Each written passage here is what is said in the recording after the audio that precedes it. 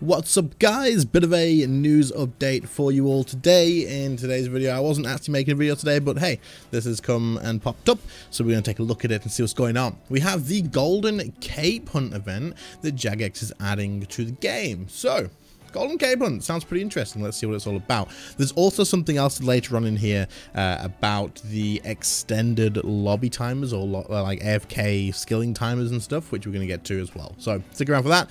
Let's take a look. Jagex accounts recently entered open beta.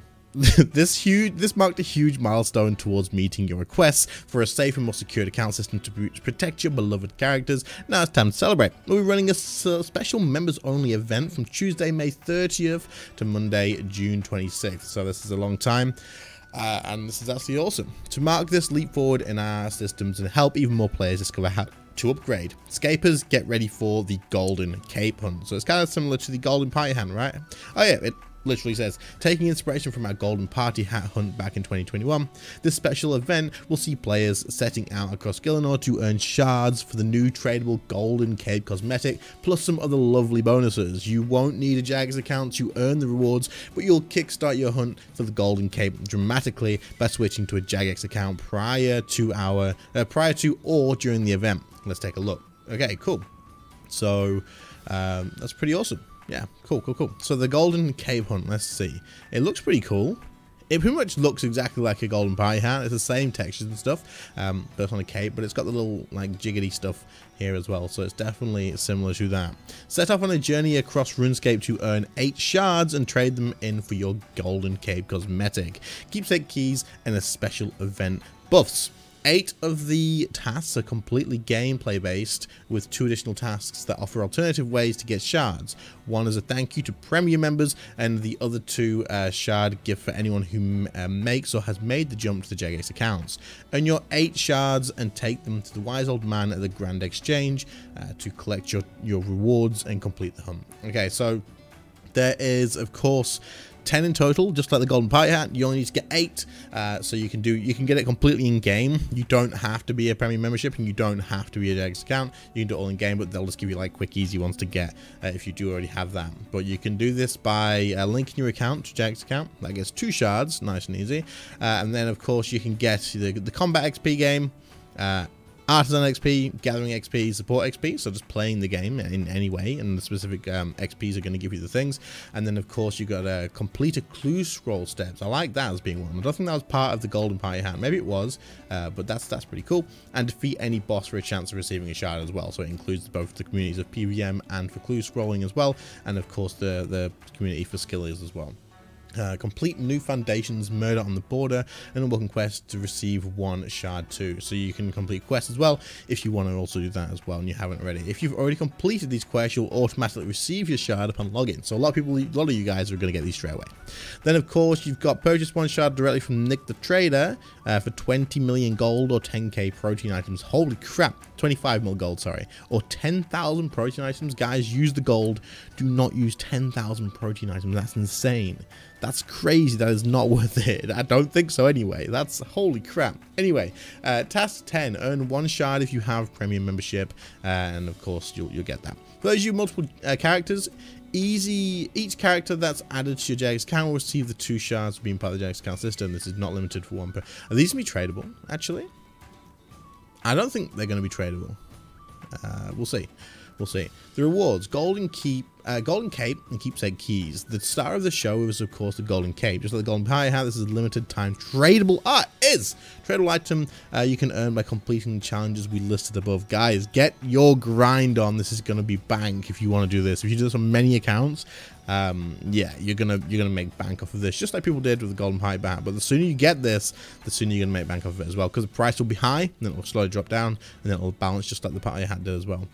Since this cape doesn't offer any stats like most other item-based capes, we're also including 3 keepsake keys so you can add it to your cosmetic override collection, plus a couple of items you've always wanted in your fashion state wardrobe. This is cool. So you get a few keepsake keys. You have to pay for it. They're not like giving you a free cape that says it's cosmetic only and then saying, oh, you also have to spend money to get a keepsake. They're going to give you that. So that's nice of it. Buffs. Completing the hunt will also earn you a couple of gameplay buffs themed around the improved security and convenience features of Jagex accounts. Golden security buff, 5% chance to reduce damage taken by 99%. Wait, what? Wait. Boss timers and rage and high scores will not be updated when the buff is enabled and activates at least once during the kill.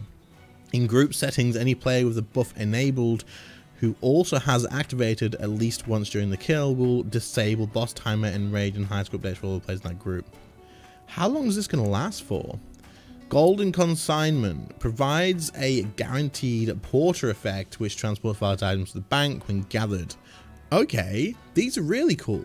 Both buffs can be enabled or disabled by the Wise Old Man and the Grand Exchange at any time. The buffs are available to use for 28 days once you complete the hunt. Disabling the buff will not stop the 28-day timer that begins once you're in the buffs. Okay, so this is badass. This is really cool. This is just like it's just a nice little treat when you do the fight, isn't it? But it's not going to affect your like kill timers and stuff like that. So that's important. I'm glad they've added that. But this is cool. You can toggle it on and off by the sound of it. Anyway, AFK timer extension for Jagex account holders. That's the next bit, but that's cool. That's the golden cape and stuff, and I think that's pretty badass. I am looking forward to this, and I think Jagex should run stuff like this more often. Even if it wasn't tradable stuff, having something to do in game, like incentivizing players to play, but having it with this sort of reward system and this grind system, I think is really freaking cool, man. And I think they should do this more often. I just do. It gives, like, I'll log in and I'll play through this, and the fact that it's tradable is a bit like meh, I guess. But if you're gonna do it like a lot, but if you do it a lot and it's like untradable stuff, and it's just you just grab it and maybe it'll return in the future, you can rerun it. I think that'd be cool. I think it's really cool. Anyway, AFK timer extension for Jagex account holders. For many moons, you've been telling us that you'd love a longer AFK period than the 5 minutes we have currently. We can now confirm that we are working on updating that, an update that will give Jagex account holders extended time in RuneScape. Cool. So they expect this to be ready around August this year. So that's pretty cool. So you'll probably have to use the Jagex launchers for it. But that's pretty badass. Over the years, many of you have built up quite a collection of characters, so we've recently upped the character limit from 10 to 20. We know about that already as well. The character page now suggests characters sharing your account email address that you have not imported yet. You may find some characters you forgot you had. We are working on allowing players to reorder the characters in their Jagex account, so your favorites can be top of the list. Cool. Upgrading to a Jagex account, why Jagex account is important. I don't think there's a ton of stuff that I need to do here. What I'll do is I'll link this whole post in the description. If you guys want to upgrade to the Jagex account and you need this bit, then you can find that here. So just check the description for this post and then you can follow it through like that. But there's just basically a guide here: login, invitation, information, email login, verification, account name, password, complete. There you go. That's pretty much it. So that should be all you need to know. We'll update this blog as your questions come in or we have further information to share. And that's it. It's done. So 2 really big things, I guess, for this. This is really cool. I like this event so much. The tradable bit is like the only downside for me. I wish this stuff wasn't tradable, and then they could just rerun these again and again and again, and it wouldn't be a problem, and it'd just be cool. It'd be like a cool little extra.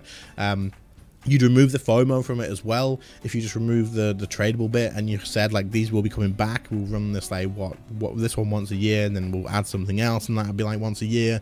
I think that'd be really awesome, and I think they should definitely maybe do stuff like that. It wouldn't take too long to do. They've got all the things set up for it clearly, and then they just need to change the reward.